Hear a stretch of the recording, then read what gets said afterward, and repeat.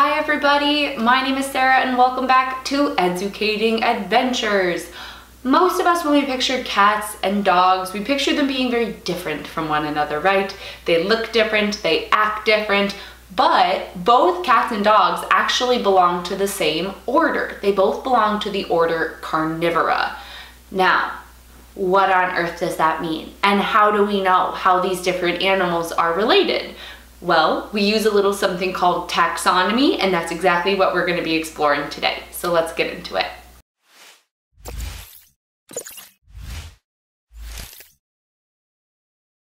By definition, taxonomy is the scientific study of how we identify, describe, and classify organisms. And this is all a really complicated way of saying taxonomy is how we put animals into little groups based on how similar they are. And it's not just animals, it's actually plants and bacteria and all the living organisms in the world we can organize using taxonomy. Now, when we're looking at how we organize these different organisms, there's lots of things that we have to take into consideration. We have to look at their DNA, their genetics, to see how closely related they are. We look at things like their physical appearance. What traits do they have in common? We look at their behaviors. Do they have any behaviors that make them similar or different? So all these different things we have to take into account when we're trying to figure out which group to put each organism in. Taxonomic groups are then organized in something called a taxonomic hierarchy, which kind of looks like an upside down pyramid. So at the top, at the widest section of the upside down pyramid, that is where the groups are the most broad. Organisms in those groups are not that closely related. But the further you go down the pyramid towards the point, that's when we find organisms becoming more similar, being more closely related, until we get to the bottom of the pyramid where we have our very, very, very closely related organisms. I'm going to go very quickly through our different levels of the taxonomic hierarchy so you guys can get more of an understanding of just how broad or how narrow these different groups are. So if we start at the top, which we call our domain, these are our broadest groups. This is where we're going to be separating things like plants and animals from things like bacteria. We go one step more narrow. Now we're in our kingdoms. This is where we're going to separate our animals from our plants. This is where we get the name animal kingdom from.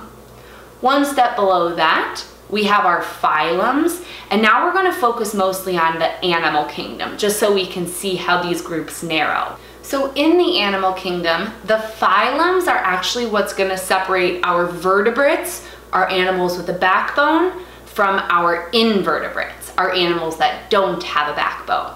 And now we're going to focus mostly on our vertebrates. Below phylum, we have our classes. And for our vertebrates, some of the classes we might have are mammals, birds, reptiles, amphibians, and fish. Now focusing mostly on our mammal class, below class, we have our orders. And within the mammal class, we have orders like carnivora, primates, rodents, and bats. This is where we're going to start separating different groups of mammals. One step below order, we have our families. And now in the carnivora order, some examples of families might be the cat family, the dog family, the bear family, or the hyena family. One step beneath family is going to be our genus. Now genus is actually the first word of the organism's scientific name. So now we're getting really narrow with our groups. We're going to look at the cat family. Some of the genuses that we might find in the cat family are Panthera, our big cats, Puma, which is our mountain lion, or lynx, which also includes the lynx and the bobcat. One step below genus is going to be our species name. Now this is the second word of an animal's scientific name, and if we're looking at Panthera, which we said was our genus of big cats, some examples of species in that might be tigers, lions, or leopards.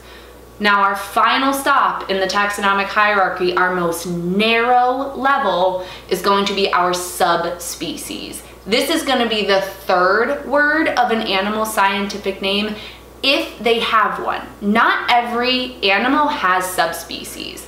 So if I'm looking at a tiger species, they do have several subspecies, including the Sumatran tiger, the Amur tiger, and the Bengal tiger.